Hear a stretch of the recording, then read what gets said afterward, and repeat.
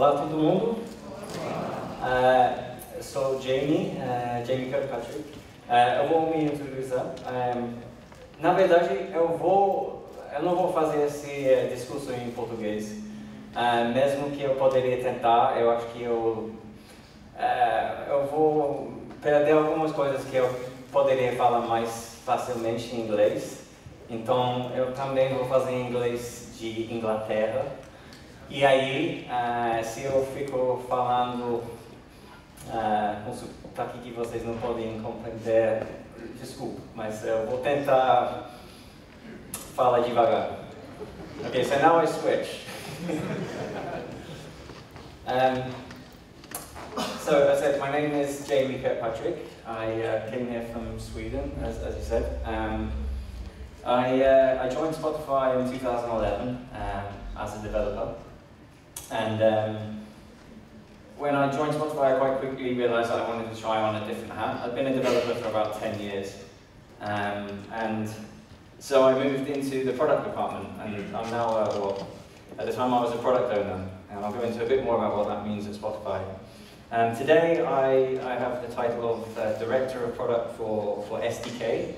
Somebody a minute ago just talked about how SDKs have a bad reputation, but our SDK essentially means more than just like libraries. It's our web APIs. It's a bunch of things. It's more of a kind of strategic thing.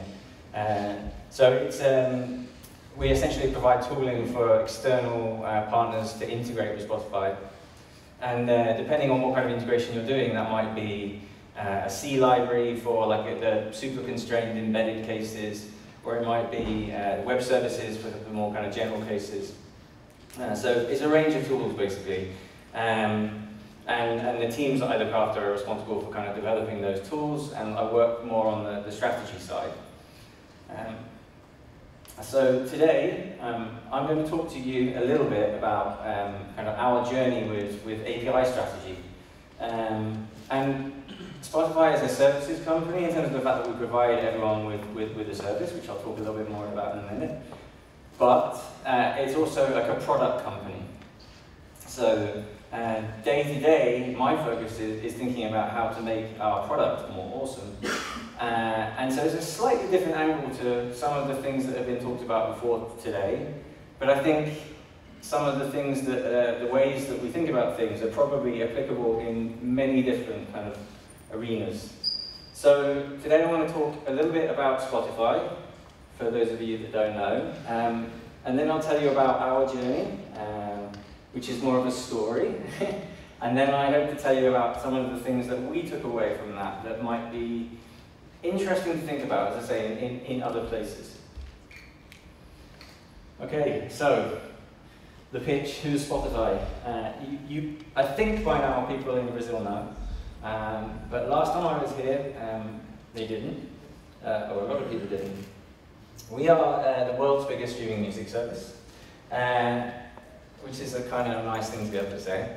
But it was started in 2006 by two Swedish entrepreneurs. Well, a Swedish entrepreneur and a guy who was more of an investor, but is now the chairman of the board. Daniel Edkis, the CEO of the company, and Martin Lorentzen, chairman of the board.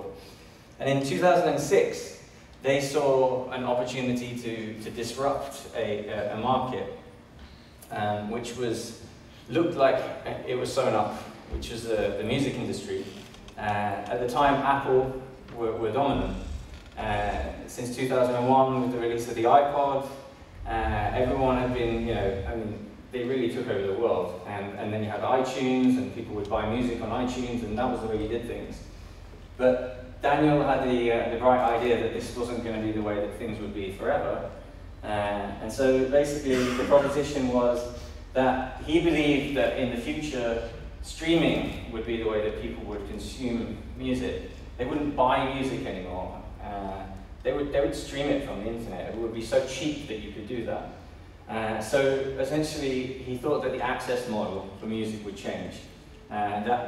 So the proposition was, we can give you a service that gives you all you can eat, all the world's music in one place, versus having to go to iTunes and buy each MP3 separately. And well, we're 9 years later now, and Apple have kind of paid us the highest compliment that you can get, which is by copying us. So I think you could say that his idea was vindicated, but it's not the end of the story. I mean, this is really the beginning of the road for us. So a few kind of numbers. We have, and these are slightly old, but they're the ones that I'm allowed to use. We have 75 million active monthly users, so it's a huge user base. And out of those, 20 million are paying customers, paying varying amounts in different countries. I discovered it's very cheap in Brazil to have Spotify. Go buy it, tell all your friends to. And the kind of the major currency of Spotify, the thing that really makes Spotify kind of a success, is the playlist, which is like the basis of everything we do. I mean, or it has been. So there's 2 billion of those now. If we look back 1 year, we were half the size. So, we have bold ambitions. We hope to do the same again. We are in 55 countries, and as I said, we came to Brazil relatively recently. I think it was 2014. I remember before we were in Brazil, and friends of mine would ring me up and ask me to create them accounts so that they could kind of use it a little bit illegally. So I'm quite glad that I didn't have to do that anymore. But we would like to go further, of course. We want to take over the world. So I think somebody said before that maybe it was the introduction, talking a bit about how we kind of organize. So it's about scale. That's the kind of the big question for us.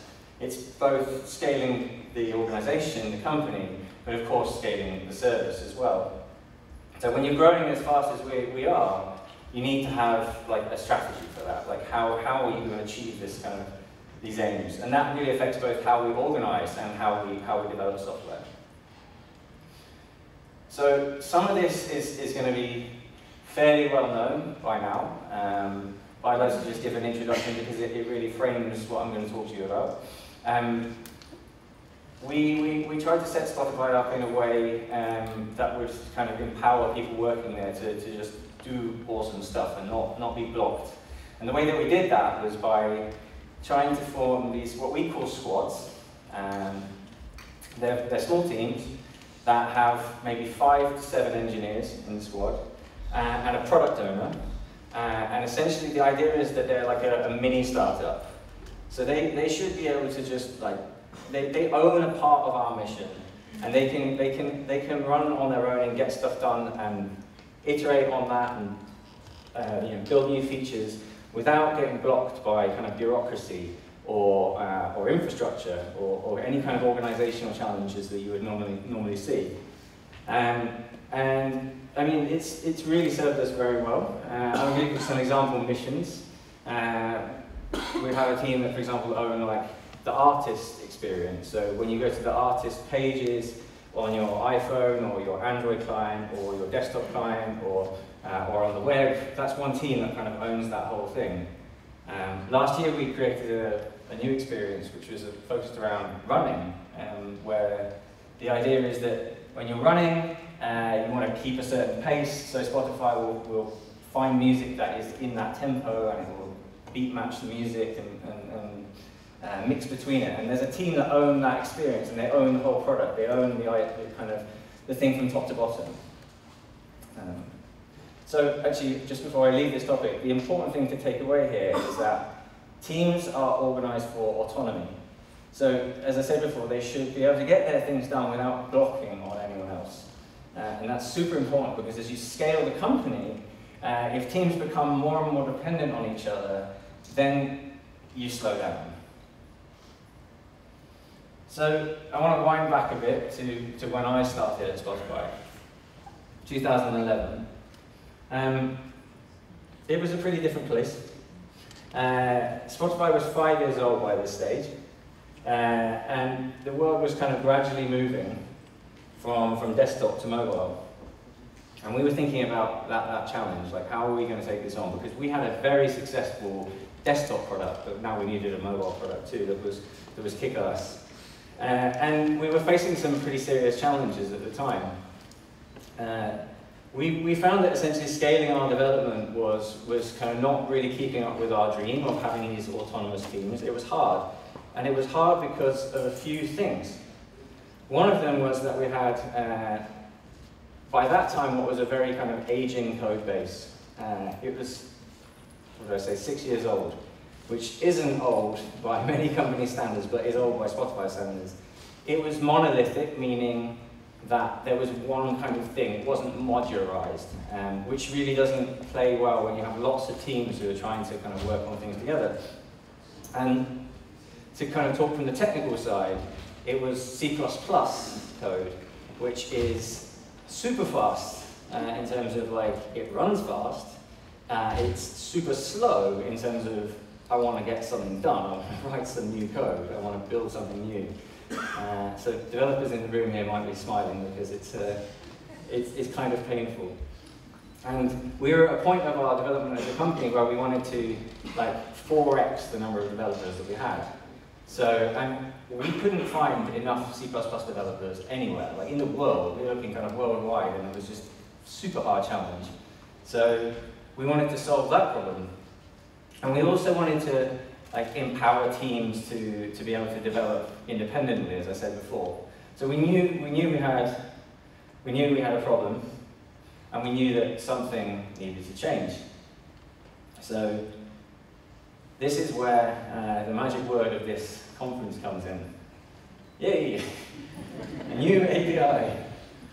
I'm going to explain this little guy first, actually, because he's a theme of this talk.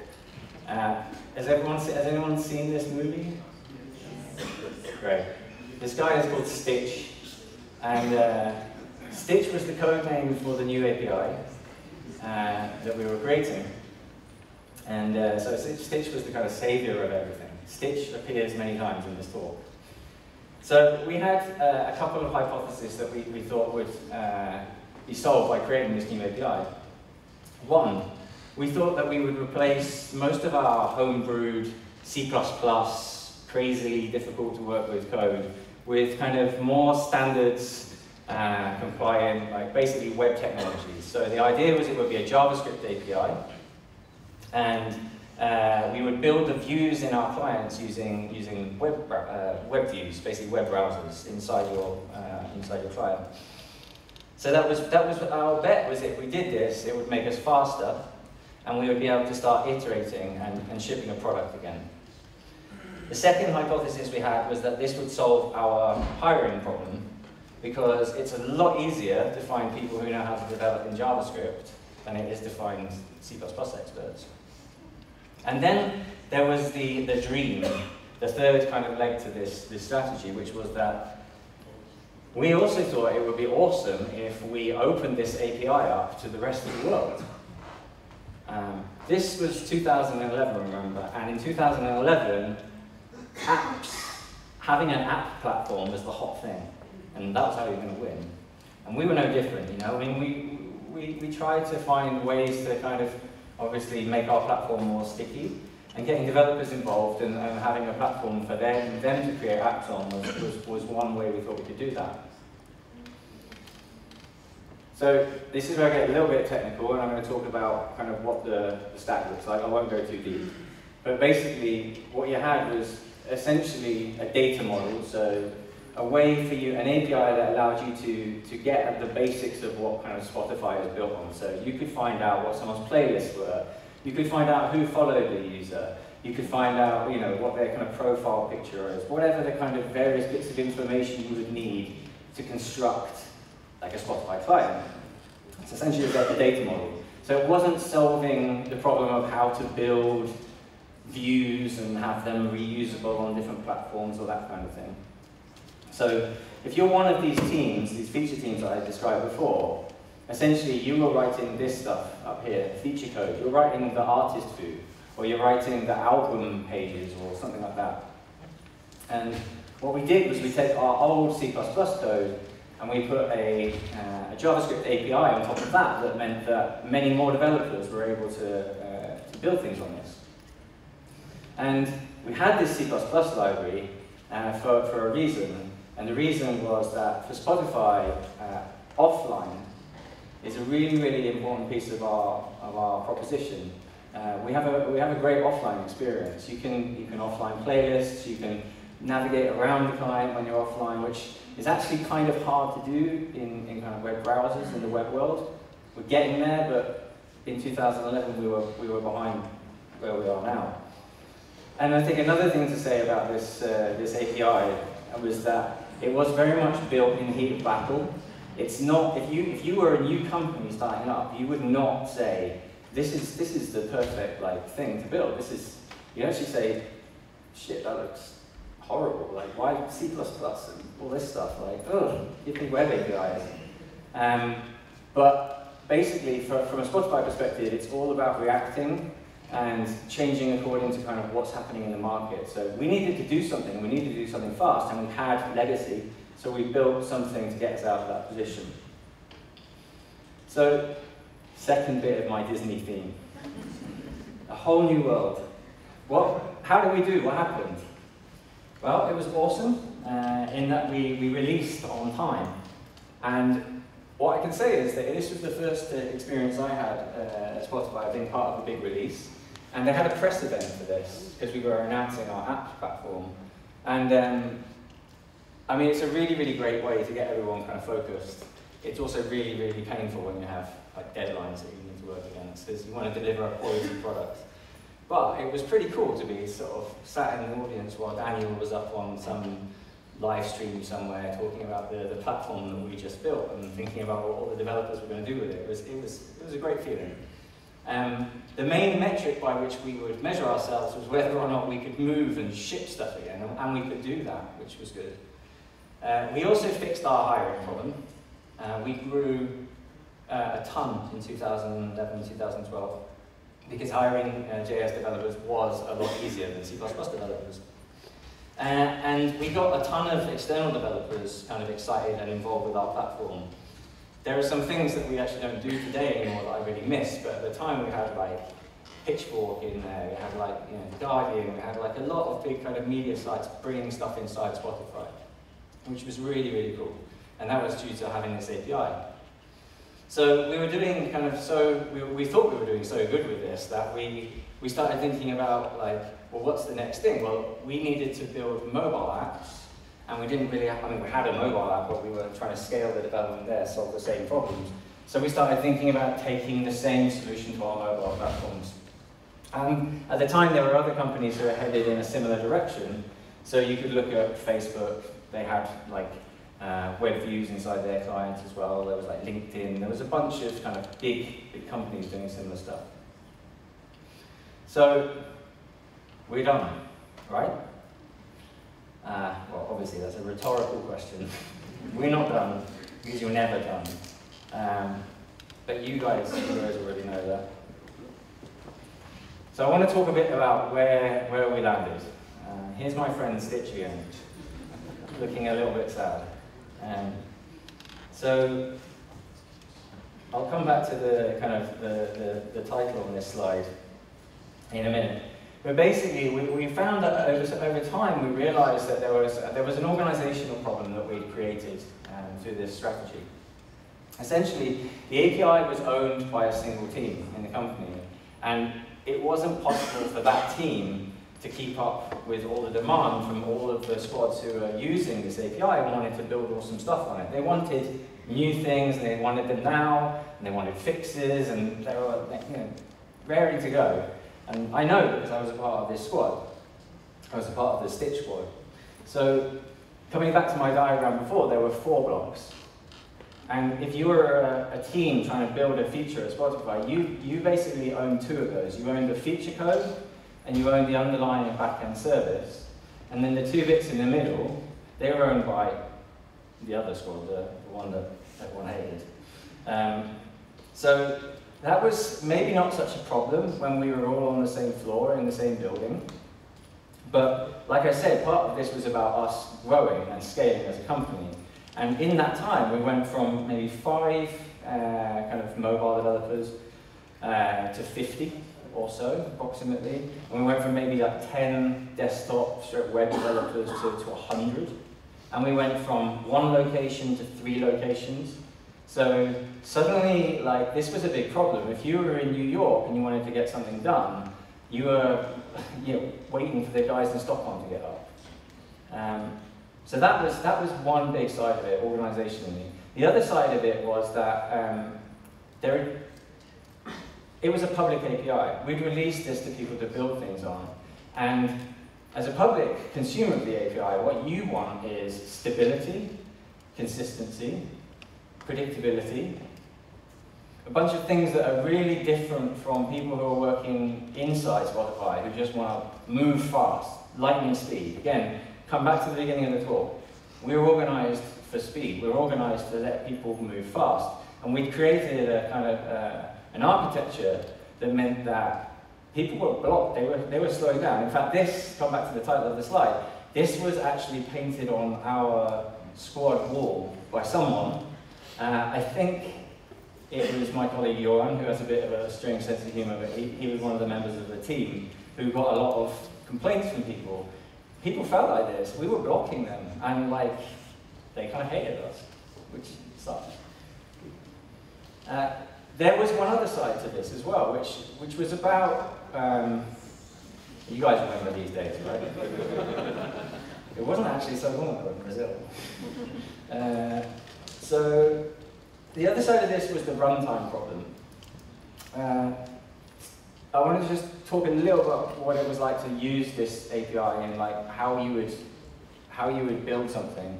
Basically, if you wanted to build, say, the artist view, you probably needed to make a query to find out the artist information.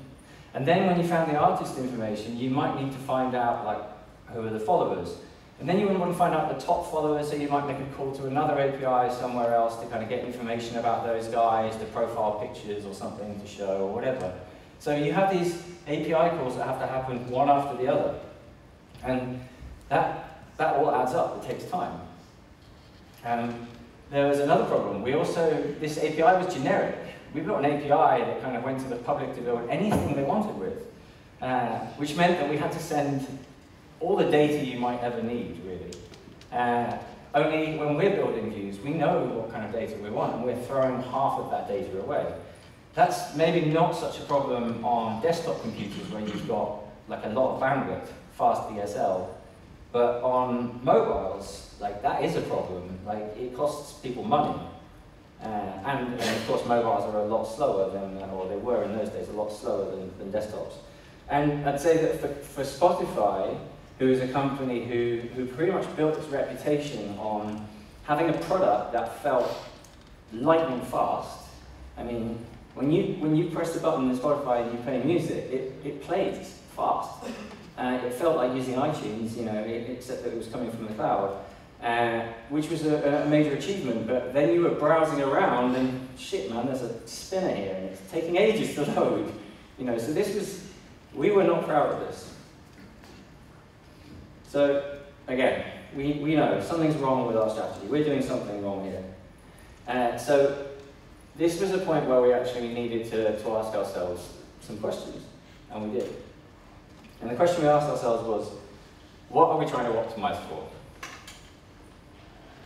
And I think I've already kind of alluded to the answer to this question, like what is important to us at Spotify when we're trying to move fast. And there's 2 parts to it. One is developer speed. That's like probably the most important thing at Spotify. Move fast, get stuff done without dependencies on other people in the company. Like you don't want to be waiting on the guy in Stockholm to wake up. You want to code when you're inspired, and you want to move fast. And it helps us to deliver products faster, which is the ultimate aim. And the other side was the runtime side of things. We wanted our product to feel fast, and it didn't. So views and the application should be loading as fast as possible.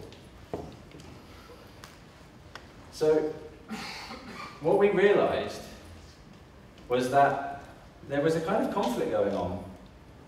Enabling developers to move fast at Spotify meant that they needed to change things often, whenever they wanted. But external developers, as I said before, there's a conflict. They have different needs. When I think somebody had a presentation earlier where they talked about this. Like, I think it was your CEO. He was saying, like, don't piss people off by breaking your APIs, you know? I mean, like, it's a contract. When someone builds something against your API, they expect it to keep working, and you should honor that contract. But it's very hard to do that if you're also trying to move fast. So external developers want stability, consistency, reliability, and we want to move fast. Internally, we like those things. They're nice, but then, like, speed trumps them.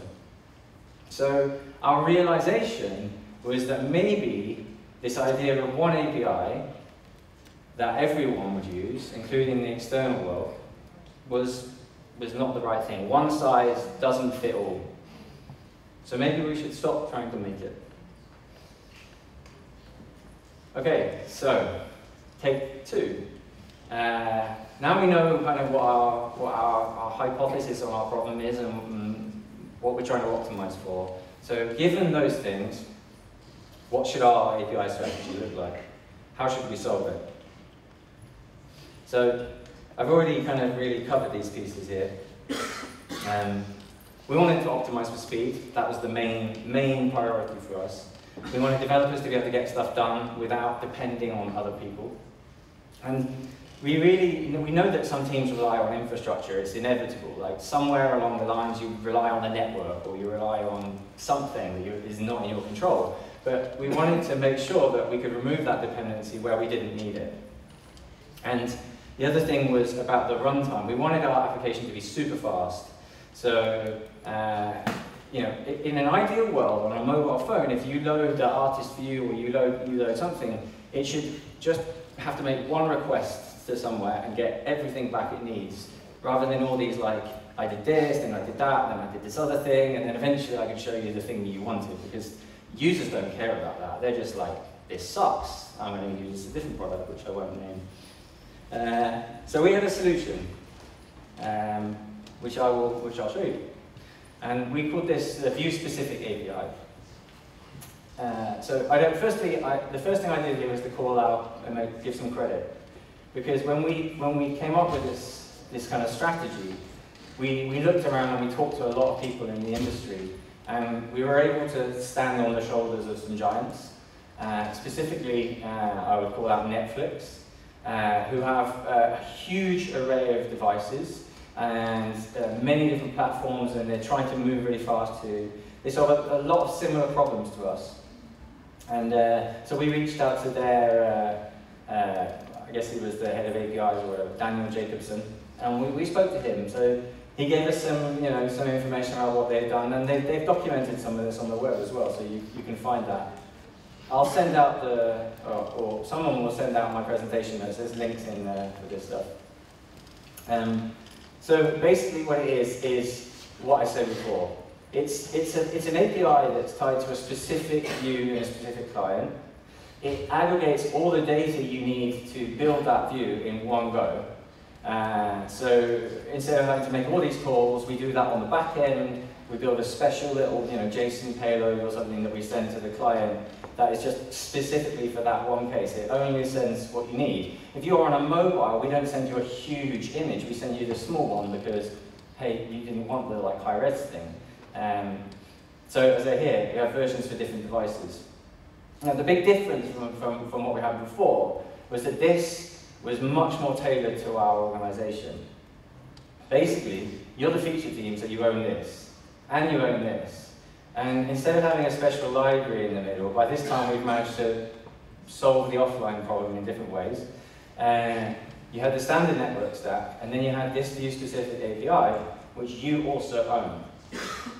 So basically that means that now you don't need anyone else to do what most teams are doing at Spotify. You can pretty much work independently for the well-understood problem of building views in clients and making them super fast. This was the way that we wanted people to do it. Okay, so how did it work out? The good news is that this little guy here, Stitch, he died for a good cause, because the things that we wanted to optimize for, which were development and runtime speed, optimizing for those paid off. So I would say that now, a well-architected view in our client is about as fast as we can make it, because it is a single round trip to the back end. So if it's slow to load, it's usually because your mobile connection is shitty or something like that. And additionally, we now have twice as many mobile developers as we had in 2012 when this was a problem. And you never hear people talking about the problems that we had back then. So I think we get a big tick mark next to, like, did we manage to solve the problems with this strategy? Yeah, we did. This guy had to die, which was sad. So great, this is like all jam and cream, as we say in English. Free lunch, you know, should we do this too? Well, of course not. You can't have it all. It depends on you. So essentially, this strategy comes with a number of trade-offs. And I'd say the first one is that dog fooding, which is, does everyone know the term dog fooding? Have you heard that before? Okay, cool. I'm glad I asked, because I'll mention it again in a minute. Dog fooding means eating your own, like eating what you would feed your dog, basically. It's a term that we use in English to mean, like, well, if it's good enough for the dog, it's good enough for me. So this was our strategy before, was we have a single API, we use it inside. If we use it at Spotify, then it means that we'll find bugs in it, we'll fix the bugs, the quality will go up, like, you know, essentially, like, if it's good enough for us, then we're happy to give it to our third-party developers. But we stopped dog fooding the API that we were using inside. I mean, we didn't, with the API we're providing to our third parties, we have a separate API inside, and we now have a separate public API. So that means that we don't dog food we don't use our own public API. And that has a trade-off, because our public API now is somewhat behind what we would have inside, because we don't put as many people on solving that problem. So that's one trade-off. Having said that, the public APIs can now be stable, consistent, well-documented. We can pay attention to the things that you need to pay attention to for a public API. We can give it a different level of kind of care and attention. And just to say a little bit more about this model of a public API and the differences there and some of the trade-offs we make, one of the things that we find today is that because the APIs are somewhat behind what we're doing inside, people are usually saying to us, where's my collection on my Sonos? Or where's my radio on my PlayStation? Or whatever the new feature is that we've done. Because every time we innovate and we create new features, we need to create APIs for them too. So this is a new kind of organizational challenge, and it's also a technical challenge that in 2016, I'm personally very invested in trying to solve. Like, can we find a novel way to make it more of a push thing, so where we can control kind of the experience, whereas today, like, we give you an API to get your collection or get your playlist, and you have to build something against that, and then you have to build something against the new API we produce. Like, is there some way to turn that on its head? I don't actually have the answer, but it's definitely something we're thinking about. So I kind of want to wrap up by just saying, to summarize our learnings on this journey, and to say that these are not universal rules at all, by any means. Some of them might be interesting and might work for you in your situation, and you don't have to be a product company like Spotify. These might work for you in all kinds of other cases. And there are also plenty of other counterexamples out there of companies who are going in the opposite direction or doing things that look kind of different. So, for example, Facebook, they have this thing called React Native. Some of you developers here might have seen it. It's a framework which kind of allows you to write once and then you get your code on iOS and on Android, and it's JavaScript based and it solves lots of problems.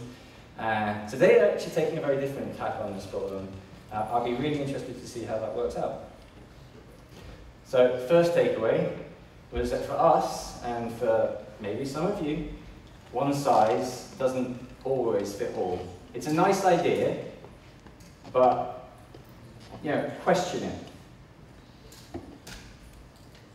The second one was, I'm glad I explained dog food now. Dog fooding, as I said before, nice idea too. Also an awesome thing, and I'm sure in the right circumstances it works, and we do still do this in other cases. That is, consuming the thing you give to all the other people you work with. It's a really, really nice idea, but it's not always the best approach, especially if your use case is very different from that of your consumers, your target audience. So our use case was moving fast, our use case was iterating as quick as we could. Our consumers wanted stability and all the rest of it, which meant that, we're kind of coming at this from different directions.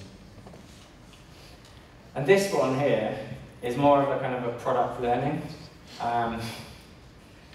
Earning money. So at some point, we've invested a ton of money and time in our previous strategy. And it's very easy to be convinced that, we've spent all this money now, like, this is the right thing to do. We've just got to carry on. We can just spend more on it, and we can just spend more time and tweak it, and it'll be better. You need to be willing, you should be willing, to question your assumptions and pivot. And I think that's something that has served Spotify extremely well over the years. Like, I used to work for a company that was 30 years old. For them to pivot, it might take years. For us to pivot, to decide that, hey, the strategy is wrong, we need to go in a different direction, it could take weeks. Or days, who knows, but you need to be willing to question those assumptions. So I think that's a really interesting thing to think about. Like, have you got any situations that are, maybe your questions ringing in your head, but maybe you should flag and say, hey, maybe we should look at this again. So that's pretty much it for me, which is good because someone said me the 5-minute notice. Almost. But before I go, and before I give you guys a chance to ask any questions that you might have, I have this slide.